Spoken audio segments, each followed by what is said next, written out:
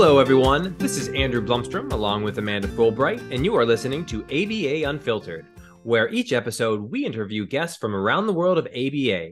Whether you're a BCBA, RBT, or just interested in ABA, you are sure to pick up some actionable advice you can utilize on your journey.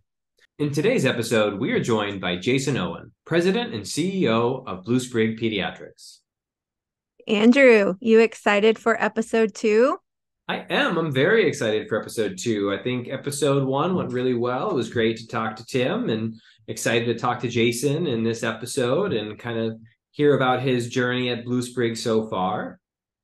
Yeah, I'm excited to hear about how his experience in healthcare, where he came from last before joining BlueSprig and joining the big world of ABA. I'm really excited to hear about things that are the same and things that are different, and really just how his experience has been, and maybe we'll even get a prediction for where we're going out of him.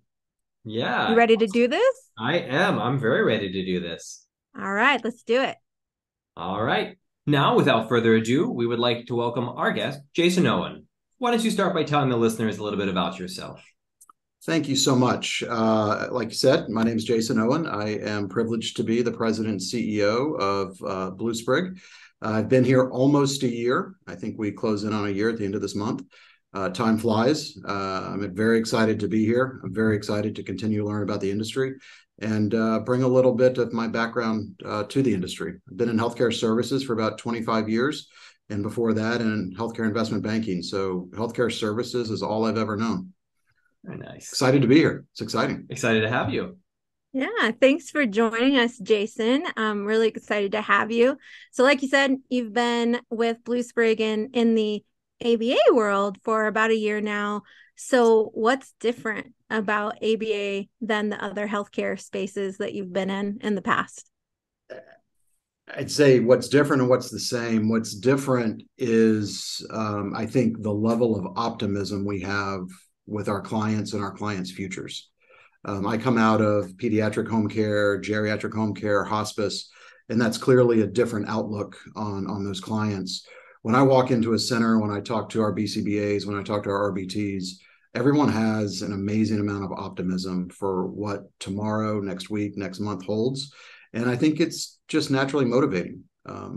Like, every other industry that has to do with staffing and individuals and training and getting people to do the right thing all the time. It's stressful and challenging, but I think when you're rooted in optimism, it makes it a lot easier. Has anything really surprised you about the ABA field that you weren't expecting? I don't know if it's the ABA field or the time during COVID that I came into the space, but I would say with the high turnover rate, the high attrition rate of our employees, that's been a little bit surprising. It's been higher in this industry than I've dealt with in other industries, but I don't really know if it's because of where we were in the evolution of COVID, where we were in the evolution of quiet quitting and workforce retention challenges. But that's probably my biggest challenge and surprise so far. Awesome. And you kind of just go ahead. I was going to say, you kind of briefly just talked about this, but turnover has been a very big issue for many industries recently. But with ABA, it seems to be a little bit of a bigger issue, even before the Great Resignation. Do you have any lesson learned from your experiences that we can apply within the ABA field that you've learned in your previous experiences in the healthcare industry? Yeah. When we look and compartmentalize who we employ a lot of people between the age of 18 and 25. And I think the needs of that group, what fulfills them, what challenges them, expectations they have is different than some other groups. A lot of home care is delivered by nurses in the twilight of their career, as opposed to first career or first job. And I think we've done a lot of study around what's important. I think we've learned that near-term incentive, both financial and development, are extremely important. I think understanding their why, listening to their voice, answering their challenges, being responsible and accountable to their needs, I think is very important. And if you run this business exactly how you've run other businesses, it's just not going to be a good fit. I've talked to a lot of RBTs and a lot of BCBAs in the first year, and I've learned a lot. I've learned a lot of things, what we should be doing, what we shouldn't be doing. And as we've evolved and changed how we select individuals, how we train individuals with the first 30 days that they're on board, how we ask for feedback, how we incentivize work and productivity. I think all of those have changed this year, and they've resulted from this research and these conversations. Awesome. So they're shifting gears a little bit, but still staying in the ABA field. There were a number of shakeups in ABA businesses in 2022. We had, businesses that were closing locations or laying off staff and all host of other things like that. And you just see them on LinkedIn repeatedly if you're following these spaces, right? So, so if you could maybe kind of give your perspective on that, and do you have any predictions for where it's heading this year? There's, in addition to that question, I'll add another piece. I think there's also interesting debate, dialogue, criticism, frame it how you want, of businesses that are independently owned or businesses that are owned by larger professional investment firms. And I think there's a lot of analysis between the two. I actually don't think there is that significant of a difference between how we're owned, the structure, or who. I think it has to do with capacity, efficiency.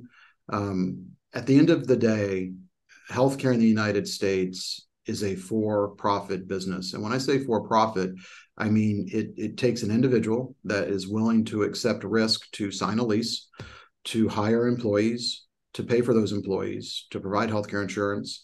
And the return is the billable hours that they're able to submit to payers.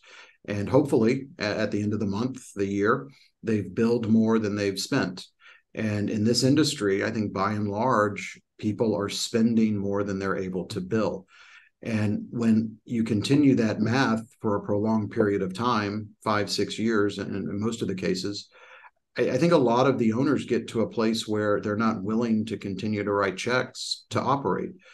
So these businesses, when you think about the evolution, 2015, 2016, really up and through 2020, there were a lot of acquisitions. A lot of people wanted to sell to private equity. A lot of people did sell to private equity. There's a lot of original owners that made a fair amount of money selling to private equity. And I think a lot of the investment thesis from the private equity firms were buy a few businesses, create efficiencies with the corporate spend, and grow organically to be able to pay back the investment. Unfortunately, 2020 happened, and I think COVID slowed down a lot of growth, especially with center-based businesses. People did not necessarily want to put their child in a center with 20 other children and 17 employees and have close contact exposures. I think as we've evolved through 2020, 21, and finally into 23, we're starting to see life to get back to normal and expectations around proximity to be accepted. And I think the next 5 years is going to be a lot different than the last 5 years. But we do have a lot of owners that are sitting here not wanting to write additional checks to continue to operate. A lot of people couch it as corporate greed, or they want to make their money before everybody else makes their money. But most businesses in the ABA space don't make any money, so there isn't any profiteering, and people are just trying to figure out what's next. I think our business is in a place where we are stable. We're trying to figure out how we can provide the most efficient spend with the highest quality care. And the industry itself, I don't think, has really created standards around how many supervisors should you have? How many area managers should you have? How many people does it take to bill and collect for the service? And those are the pieces we're still trying to figure out. Thank you for that detailed answer. You know, as it's top of mind, Amanda. Sorry. Yeah, it's right there. Course. Yeah. You know, I know that you have kids that are, you know, juniors in high school and thinking about careers and next steps, as do I. And you know, my daughter, being a daughter of two behavior analysts, right, you know, is very interested in that career. And I'm sitting here looking at the field right now and going, is that a smart investment in your future right now?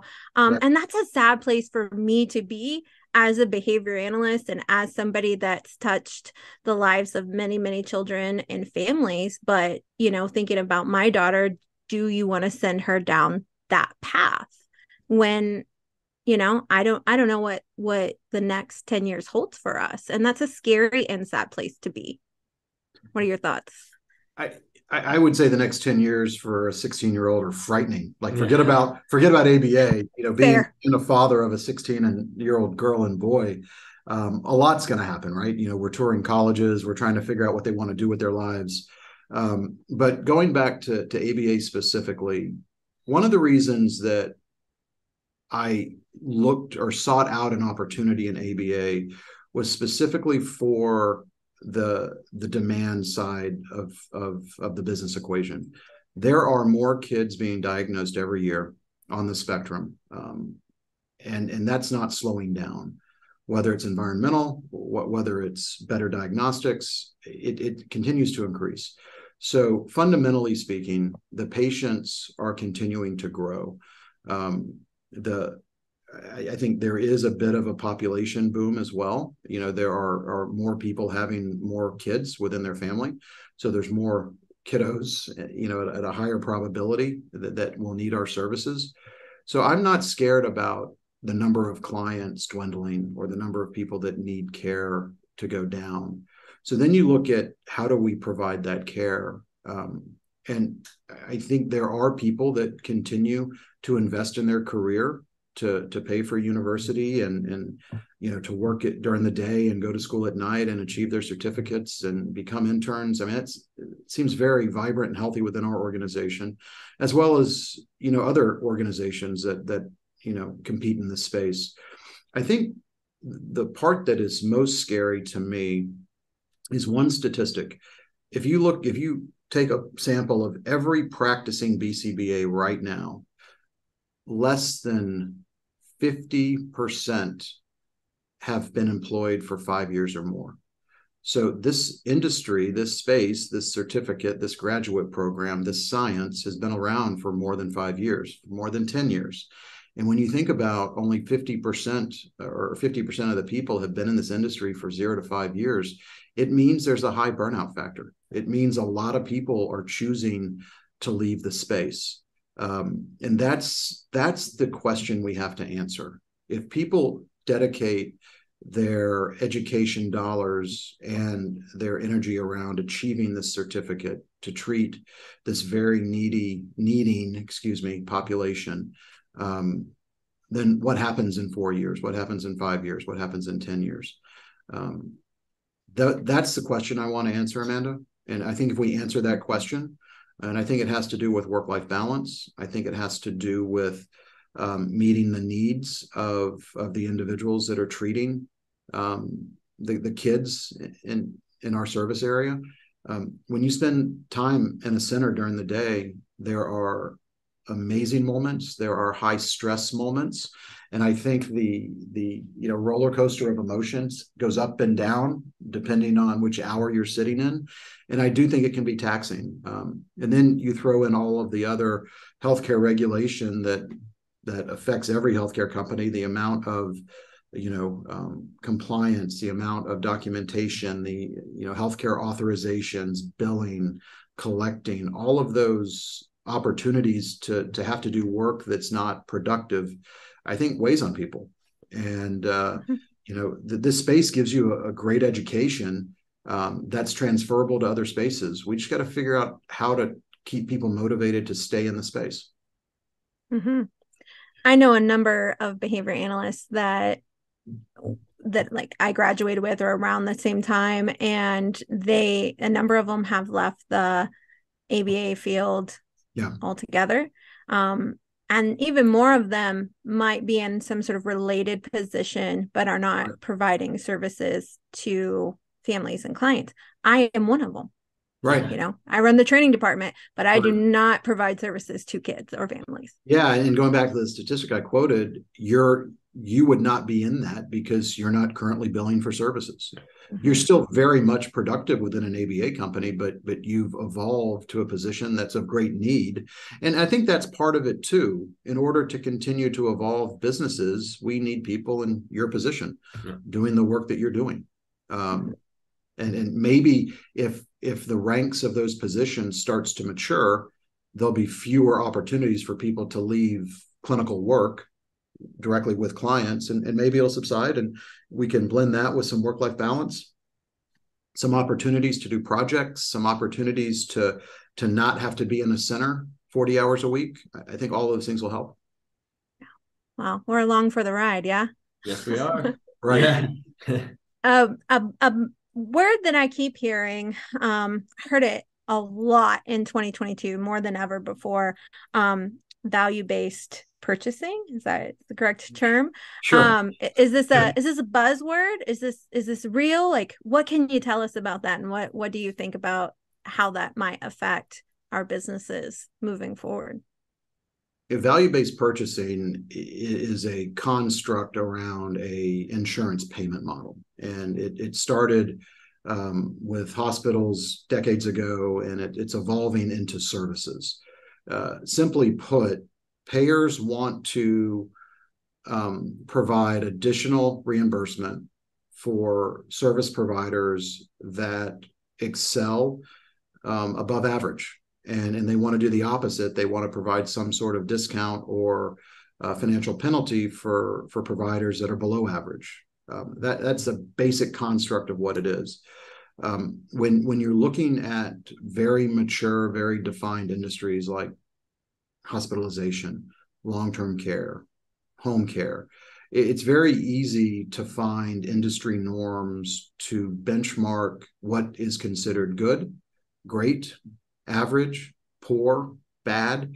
In this industry, I don't know that we have defined key performance indicators that would be able on a relative scale to rank sort providers. So I think the first thing our industry needs to do is establish a benchmarking system that everyone adopts to say this is the gold standard and this is not. So until we get there, I think there's going to be opportunity to provide some level of indicator to a payer, whether it's number of hours provided versus authorized hours. That could be a very basic indicator, and you could say if I achieve this more, there's a premium payment. If I fall below that, then there's a discount that you'll take. You could look at the number of family guidance hours. You could look at time to admit a qualified patient. I think there's a lot of things we could look at, but I would, until there's an industry standard, I don't think it's going to be widely negotiated nor be a large part of our reimbursement system. Do you think that industry standard is kind of up for the taking for an industry leader to help establish, or do you think it's going to come from payers, insurance companies, or like where do you see that coming from? I think the larger providers will have the opportunity to have a voice within the larger payers. And if we think about industry associations, I think that's a great place to start. That is the voice of many. If you can create a central voice that everyone agrees with through some industry organization, I think that will help. But I do think the payers will have the majority of the say. on what they think is important, because a payer really looks at outcomes, and they look at, if I'm paying you for this service, what benefit is it providing our clients, and how do we measure that, and what do we think is important? So I do think the maybe selection will come from the payers, and the defined choices that the providers lock in on will probably come from either industry groups or larger providers. Thank you. Thank you for that. I know, again, if our listeners have been following the space, they've probably seen that term, may not exactly know what that means or where we're heading with that. So thanks for that explanation for our listeners. Yeah.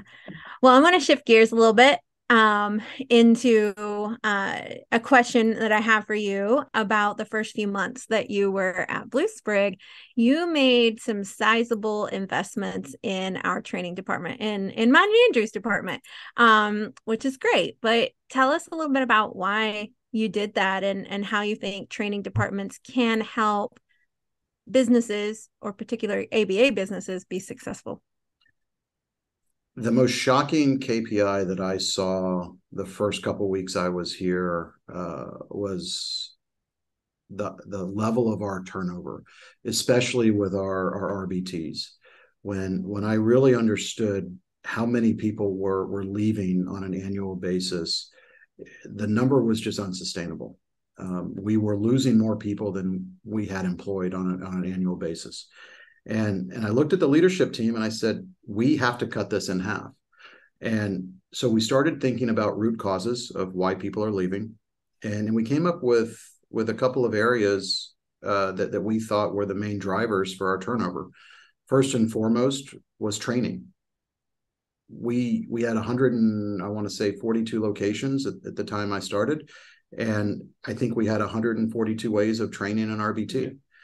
We had some core curriculum, but the way it was administered, the way it was standardized, the way it progressed, the way it was emphasized, wasn't, it was very haphazard. If you did it well, you did it well. And if you did it poorly, you did it poorly. And I think there was a range of experience for our RBTs. That was challenge one. Challenge two was our selection criteria. How were we hiring candidates into this field? And quite frankly, 85% of all RBTs that we hire are hired as BTs that are new to the industry that we have to train. So look back to problem one, right? So we're bringing people in that had never been in the space before. And then third, I'd say third and fourth, they could be 3A and 3B or close fourth, was compensation and leadership, local leadership at the center. So I challenged the company, and I challenged you, Amanda, quite frankly, how are we going to change this? Just to tell a story, and this is, Amanda, I met Amanda in Flower Mound back in April, and we were going to talk about how we were going to assess and admit kids. You probably remember that as an agenda item. And I said, that's great, but let me close that book and let's talk about how can we train 40 to 50 RBTs a week. And here we are today. We rolled out the pilot in July. We rolled out the rest of it, Halloween Day on October 31st. And currently, every single BT that's hired in our company goes through an exhaustive, disciplined, standardized training. And I'm going to brag on you a little bit, Amanda. I mean, right now, we have cut turnover not quite in half, but by 40%. The people that quit within 30 days is down 80%. Our success rate on passing the RBT exam is up. It's, for a while you were quoting 100%. Yeah. I think it's fallen all the way down to 97.5% pass on the first try. And we've also looked at, we've made investments in talent acquisition. We looked at, who was successful as an RBT? What is that personality type? What are the traits they have? So that's who we're selecting now. And it's less about where you come from and what you've done. I think it's more about who you are and what your expectations are, and are you aware of exactly what we do? And reading exit interviews, I think, are very telling. And when you read exit interviews and people say, well, I didn't know I had to change a diaper. Well, clearly the interview process didn't go well. It wasn't informative. So someone took a job where they really didn't know what they'd be doing. So I think we've done a very good job investing in LPD. I'll take very little of the credit. You guys had to execute, and you did. And here we sit today. We invested in talent acquisition, and it's taken a little bit longer to hire and train and get everybody on board, but we're probably recruiting 90% of our needed BT and RBT openings from that group now. And I think the quality and efficiencies are getting better. We've addressed how we pay people, how frequently we pay people, how we incentivize people. And now we're working on center level management to make sure that they're making the fundamental core decisions every day to have people excited about coming back to work. So that it's a long answer. And then that was probably my biggest surprise. It was the area that was glaring that needed investment. And here we sit today. I was talking to a friend in a totally different space, and I was talking about the reduction in turnover, and the main controlling variable during that time was the training. Yep. And her mind was kind of blown that training could possibly have that big of an effect on turnover. I am not an RBT. I have not gone through your training. I am not a BCBA, but I've been in our centers for chunks of hours of days, and if you're not prepared how to anticipate or deal with certain behaviors, this job I think can be immensely stressful. You would feel like a failure. You would feel stressed. Understanding how to adapt and modify and detract and change situations and behavior, I think is core and key to keeping everybody kind of in a stable mindset and progressing through a treatment plan. And without that training, I'm surprised we didn't have higher turnover, to be honest with you. Yeah, and I was an RBT before the credential was there, right. But I did the job, right? Right. And if I look back on all the years, those were the most stressful days as an RBT, not as a BCBA, not as the training vice president, none of that. It was when I was an RBT and when I was a new RBT, and I didn't know how to handle the nuanced situations or the left field situations that come at you. And it's just, man, hats off to RBTs. They're the heroes of the company, right? They are the heroes of the company. And I love that we've installed self-paced promotional progressions. As you stick longer, you earn more, you earn more opportunity to climb the ladder. I mean, how many interns do we have right now? 185 currently? Yeah, over 150, between 150 and 200, at any given time. So it's continued opportunity, and if they love the space and they love the energy and they understand what they're dealing with, I think it's a great space to be. So I'm going to go all the way back to the question you asked me a little bit ago. Would I recommend it? Yeah, I would. I actually have talked to my daughter about it. She's keying in on healthcare, probably a little bit of my influence, but she's thinking about speech and language. She's thinking about pediatric therapy. She's thinking about this space. So I do think it's an amazing opportunity for people as they enter their career. Yeah, it's great. I was watching a documentary recently about the Victorian era. And they had a person on there that was shoeing horses, a farrier. And I don't know that it's still the same amount of time, but on the show during the Victorian era, at least, a farrier apprenticed for 7 years before shoeing horses and making their own horseshoes. And I've sat on this, I've chewed on this for weeks now. Right. And I'm thinking, our horses are important. Shoes for horses are important. I'm not discounting that at all, but these are human children we're working with, and our RBTs are getting 40 hours a week as a standard. Our BCBAs are getting 2,000 experience hours as a standard. Not saying that some don't go above and beyond, but it's mind-blowing to me where we're at with our expectations on education and experience versus the responsibility that they have. Well, in fairness, they didn't have you in the Victorian era, so if they had you and your LPD team, I think they could have cut that down quite a bit. Cut it in half, at least. At least in half. That's right. Yeah. Yeah. So I want you to think back to, I think it was March 2021. And I think it's the first time I met you in person, Jason, 22. at 2022. Sorry. March 22. Yeah. It's only been 11 and a half months. Yes. So this was a large group meeting, and you introduced the concept of wigs, and that was brand new term to me. Right. Can you tell us a little bit about what a wig is and how it might help guide an organization?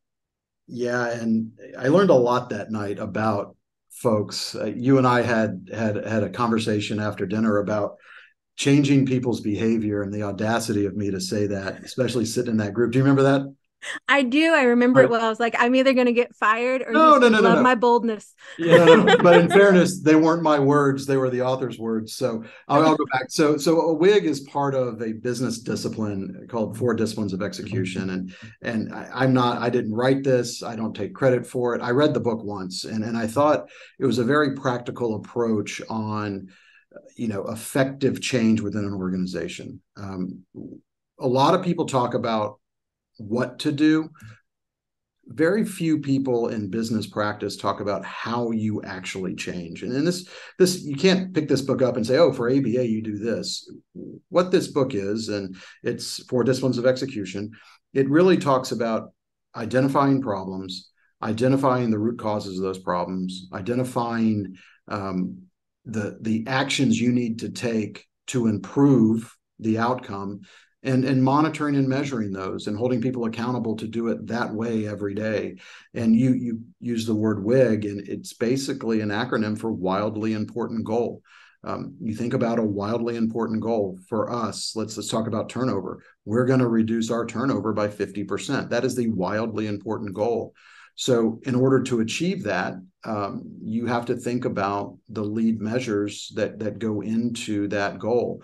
What things do we need to focus on that we can measure, that if we're successful, that we think will achieve that wildly important goal? And if you want to dissect this conversation, standardized training, appropriate compensation, appropriate screening and hiring for new BTs, RBTs.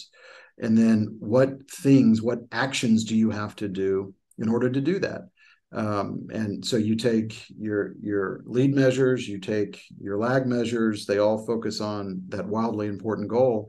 And hopefully, at the end of the period of time that you said it's going to take us a year, it's going to take us 9 months, you'll achieve it. But in short, it's really just breaking down the components and steps of getting there into weekly or monthly components, and keeping people focused on the progression and not necessarily the goal. And then when you achieve that wildly important goal, you've accomplished a lot.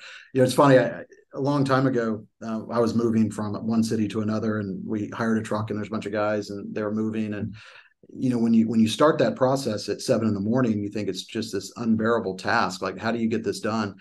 And this old guy that's been doing this for probably 40 years looks at me and goes, it's like eating an elephant.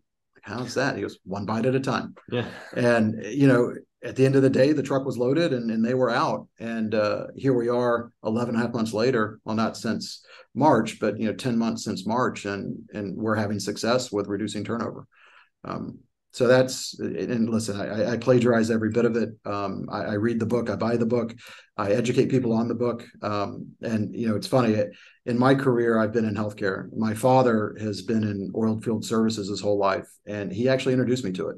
He ran a sales team in the oil field services space and said, this works for me, you should take a look. And that was probably 10 years ago. And I brought it with me, and luckily people listened. But the funny story was, so I introduced this in front of, how many people were there? 50, 45, 50 people? 50, yeah, at least. Yeah. And I stood up and introduced the idea, and I showed a short 3-minute video of the author that created the strategies. And in that, he used the phrase, if you want to change people's behavior. And that set off a firestorm with probably half the people sitting in the room. And Amanda and I talked about it that night. So, whenever you're within an industry, open your ears, listen, you'll learn a lot. And I did. I was just watching out for you. I man. appreciate Just that. watching out for I appreciate that. Be careful telling behavior analysts that you're going to tell them how to change behavior. There's some egos Fairness, involved. I didn't. Yeah. I hit play on a video. Yeah. Nice. Well, thank you, Jason, for this great conversation, this very honest conversation that we've had today. Are you ready to play a question of the week? Sure. Okay, Do I Andrew, have take it veto away. power on the question? I'm just kidding. Go You ahead. sure can. I said no. Andrew said yes. Yeah, You're that's with right. Andrew, so I guess right. yes. So we've got 3 questions for you. The first one is, if you don't mind, and it doesn't have to be related to this field or healthcare, just if you could tell us something that you've learned lately. What have I learned lately? Let's go totally off script. And I've learned that as I age and my kiddos become more like adults, I don't have to do as much for them. And I learned a very important lesson last weekend as we were unchristmasing our house, that my son's back and shoulders are much stronger than mine, and I'm going to allow him to continue to lift and do things so Dad doesn't get hurt. So that's one thing I learned in the last let's call it 72 hours. Yeah, I'm still So waiting you're embracing this. mowing the yard and Well, I'm forced to embrace it because I sit here, I've got a heat wrap on my back because I did something bad to myself on Sunday. So yeah, I'm embracing it, literally. Okay. Got it. being in the training world, we always like to learn what others are learning out there in the That's real right. world. And then another question. So let's say you find yourself with an extra hour in your day. How would you spend it? So we're up to 25 hours a day now? You're up to 25 hours. Just one, but just one day. Just one day. Yeah. I do a lot of reading, whether it's business journals, social media. I spend a lot of time understanding who we are, where we're going. I would love to focus on reading for entertainment instead of knowledge for work or experience, to be able to disconnect completely. That's what I would do. Awesome. It is very nice to do that, to disconnect from the real world every once in a while and I think we need escape. to. Yeah. All right. So now for the wheel. Oh, What I'm going to do here is, in a second, I am going to pull up the wheel. When I start it, what I'll need you to do is let me know when you would like to stop the wheel. And whenever you stop, the number that it lands on will be the question that we will ask. So we will go ahead and fire up this wheel. So I'm going to go ahead and hit play. And then whenever you're ready for it to stop, go ahead and tell me to stop. it has to start first. There we go. All right, stop. We Number are looking 2. at question 2. Question 2. What is your favorite travel destination, or what is your dream location to travel? Oh. So I'm assuming most people in the audience have a bucket list of places they like to go or would like to go. So as I think about it, and I've had the luxury of taking some pretty cool trips. My wife and I honeymooned in Thailand. That was fabulous. And most recently, I spent my summer vacation with my kids, my wife, and my goddaughter in Cabo San Lucas. And that was the first time I had been there. I tend to gravitate toward warm climates, but there's a bunch of places I haven't gone. Let's say next on the list is probably the Amalfi Coast in Italy. I have never been to Italy. It's high on the list. That's I think that's the answer. The Amalfi Coast. That's next on the list. Have you been? I have not. How about you, Amanda? Have you been? Nope, I have not. It is on my list as well. Yeah, there's something about when you talk about disconnecting, when you get on an airplane and you put your headphones on and you're going international and you don't even have a Wi-Fi program that works. That's when I feel like I disconnect. So if I can combine a long flight with a foreign country and the beach and the coast, I think that's it right now. And then Perfect. after I go there, it'll be another one. Yeah. But, we still got a long time to live. BlueSprig Retreat 2023. BlueSprig 2023 is not the Amalfi Coast. I promise you. It's probably, well, we can put a picture on the background and do a virtual destination. In Orlando or Houston. Lake Mary or Houston. Yep. Well, Jason, this has been a delight. Thank you so much for coming on and talking to me and Andrew and being on episode 2 of the podcast this season. Well, thanks for having me, and I hope you'll have me back. Of course. Yes, thank you for joining. Right. Thanks. Thanks for everything. Bye. Bye. If you or someone you know is looking for some CEUs, head over to bcbaceu.bluesprigautism.com and use the promo code PODCAST to get $5 off any CEU in the catalog. A link to the site can be found below in the description. Thanks again for tuning in, and we'll see you next time.